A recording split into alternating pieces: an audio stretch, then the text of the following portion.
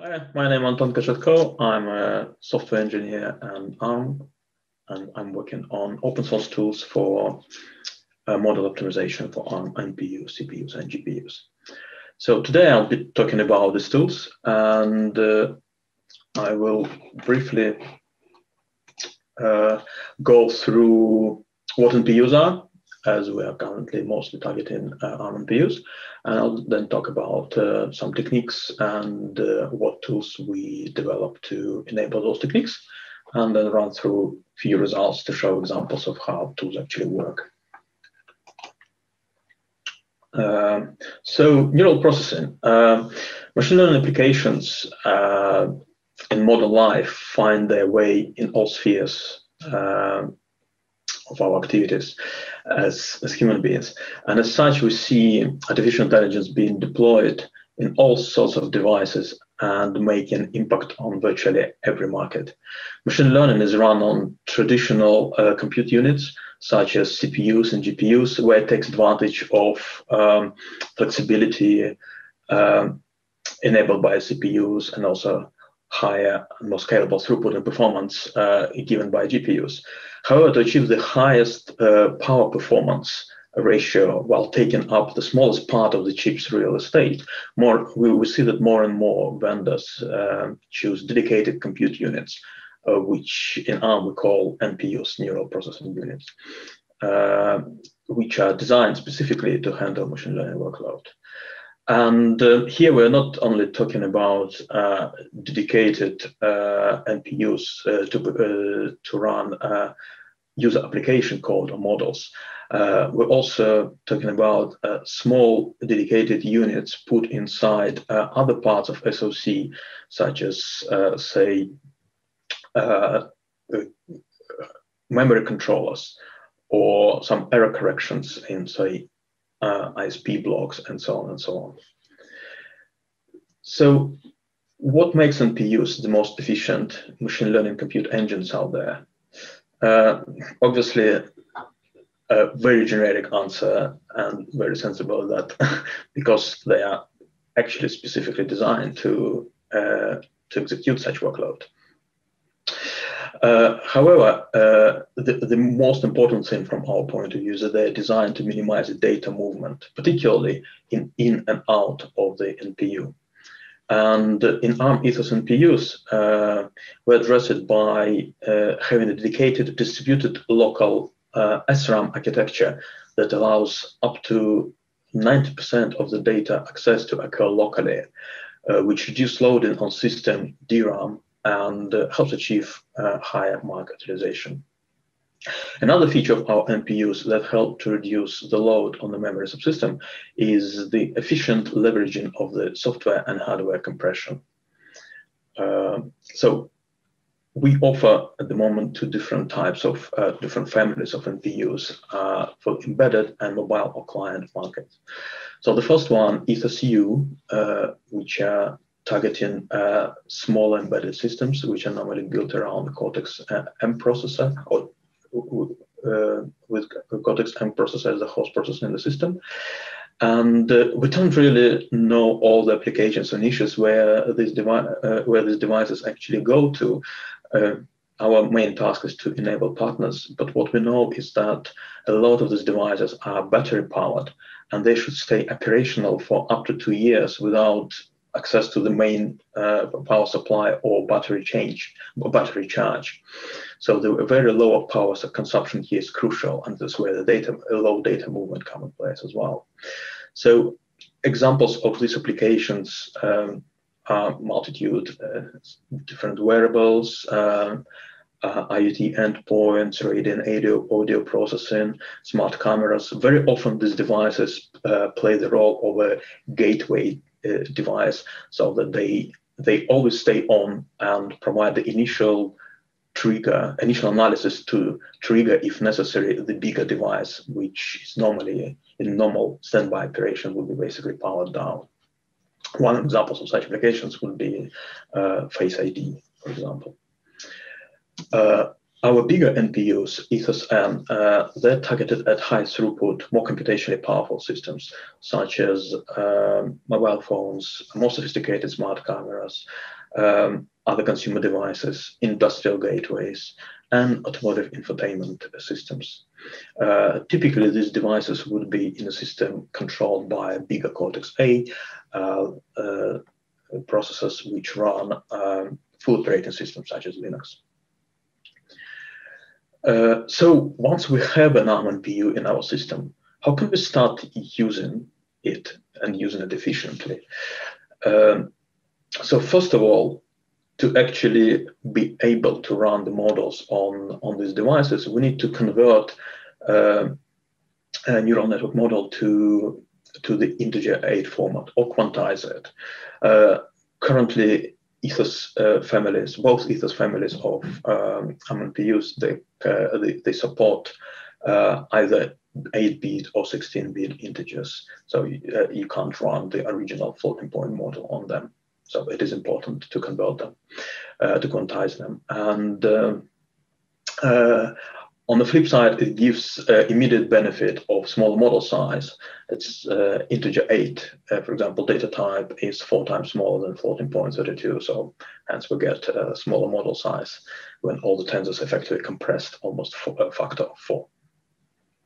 The next step is to minimize the data movement in and out of NPU core and improve the efficiency of the transfers that still need to happen. The model can be further optimized by enabling weight compression techniques that we have built into our hardware devices. And this can additionally give the power and performance boost by a factor from 1.2 up to, for some models, we see up to 2 times acceleration, while still maintaining the accuracy of the original model or staying fairly close to it, which makes sense in real-life applications. And to achieve this, this is where the tooling becomes important, and that would be the next part of what I'm going to talk about.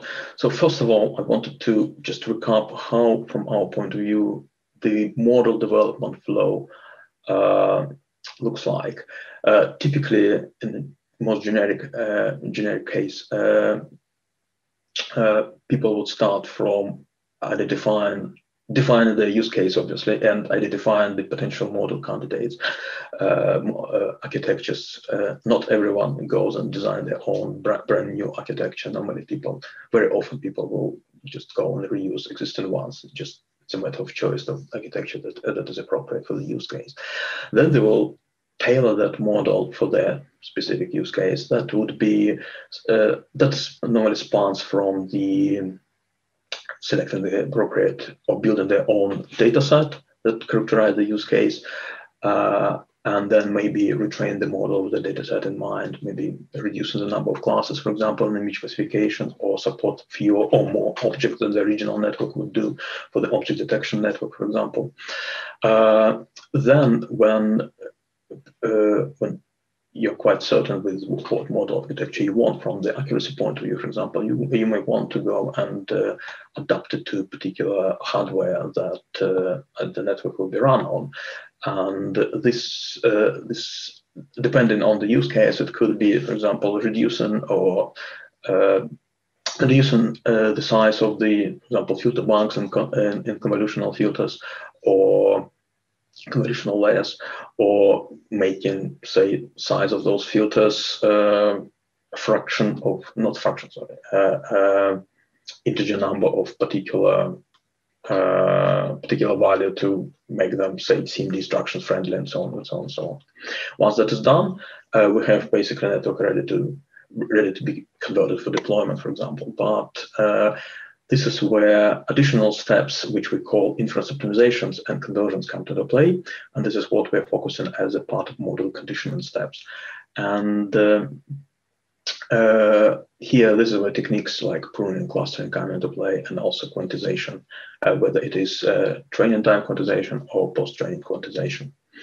And the final steps are compiling the model into executable binary, or packaging it and deploying it in the for the interpreted inference runtime stack, such as, say, TF-Lite runtime or ARM, something like that. So, talking about model conditioning specifically, in ARM, our strategy is to try to democratize access to the efficient machine learning inference, and we see that the best way to do it is to enable optimizations critical for the hardware through in open source projects and open source frameworks, and that's what we've been doing for the last now a couple of years, working closely with Google TensorFlow project, and particularly contributing into the TensorFlow Lite and TensorFlow Model Optimization Toolkit projects. And on this slide, I'll outline contributions made both by Google team and by ourselves that enable kind of the full optimization flow, where we start with a Keras model, which would be in floating point 32. Most of the time it will be pre-trained. Then we can run it through different optimizations like pruning, clustering, quantization-aware training. And then as a result, we have still a floating point Keras model, but it has a specific properties induced in the weight tensors so that they become more friendly to various compression techniques. And once we have that model, we can pass it on to TensorFlow Lite converter, and which will produce the fully quantized model ready for deployment on the NPUs.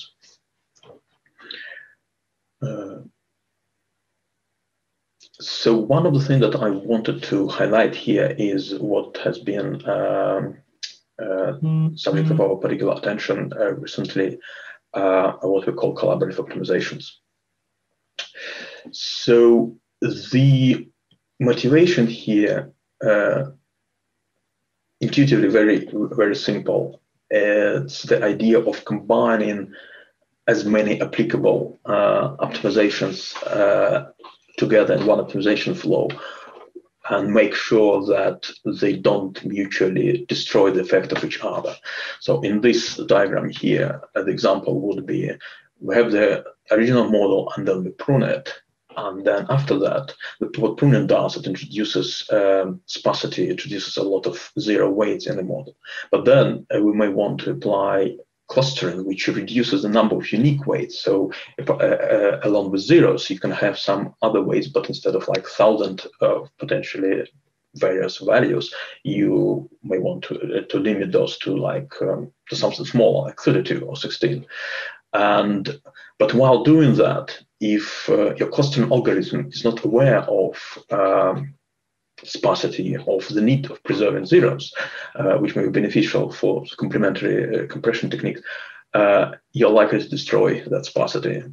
So, and similarly, when you perform quantization-aware training, when tuning your weights to particular quantization scheme, similar effect could happen to both pruning and clustering. So the idea here is try to cascade all the techniques in a particular sequence and make sure that every subsequent step doesn't destroy the effect of the previous step.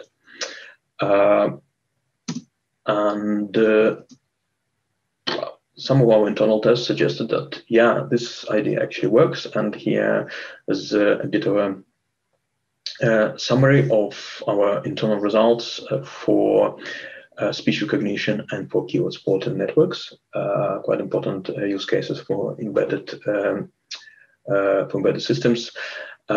Here the blue figures are 100% normalized performance and error metrics like error rate, SRAM bandwidth, flash bandwidth, SRAM size, and inference time. And the red orange ones are the same metric after the collaborative optimizations. And we can see that generally speaking, at the cost of relatively small drop in accuracy, we can gain quite a bit in terms of model size and improvement in inference time. So how that transfers into kind of real life and using the real tools that are currently available in GitHub in TensorFlow Model Optimization Toolkit. Here, some preliminary results for pruning and quantization aware training and clustering quantization aware training. And we can see how combining pruning with quantization training gives accuracy advantages over the just pruned post-train converted model, while maintaining the effect of pruning. And the same for clustering. So we can see that post-training quantization will normally degrade the accuracy of the clustered model. However, using QAT, we can recover it to an acceptable level. And in the end, I wanted also to share results, some of the results of our experiments on 16-bit activations. This is another technique that we recently contributed to TensorFlow Lite. And what it does, it basically adds that yet another tool in the model and in developers toolbox, allowing to find that balance between model size, development effort, and model accuracy in the end. And we can see that for some use cases, 16-bit activations may give an easy solution for quantization problems, such as, for example, mobile band transformer network, where they're not particularly friendly to integer 8 quantization without additional effort, whereas with in16, we were able to achieve at very low effort, we were able to achieve performance which is comparable with the original float 32 model. Yeah, the same as with the deep speech model here. So finally, on our journey for enabling like full collaborative flow in TensorFlow upstream model optimization toolkit, we're now finalizing the last contribution, which will enable full flow of pruning, clustering, quantization aware training with subsequent conversion into fully quantized TF-Lite model. That PI is currently actually under review upstream, so interested people can go and try it. The main takeaway is that if you want to achieve the best performance, to extract the best inference numbers, to have smallest model, you have to optimize your model for the target hardware. There's no way around it. And best results, according to our experience, are achieved by combining several techniques. You can achieve some results with pruning, you can achieve some results with clustering, but if you want the best balance between accuracy and performance, you have to use probably more than one technique, and this is where it is important to have those techniques working well with each other. And finally, the tools I mentioned here, they're all open source, obviously free. And they also we encourage everyone to get involved in community, contributing techniques, or test the current ones and report your results. It will all help us to keep improving the tools and make them easier to use. Thank you very much.